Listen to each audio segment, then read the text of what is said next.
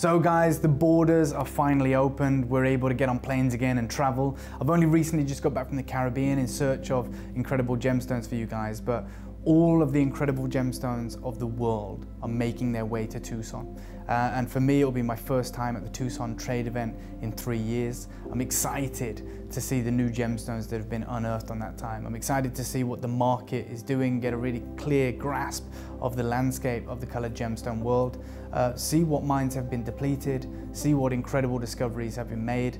And it's not enough that I'm going. I'm taking you guys with me. So I'm going to be sending back clips of film from every booth that I visit, from every character that I bump into, so you guys can make an informed decision of what you're adding to your collection.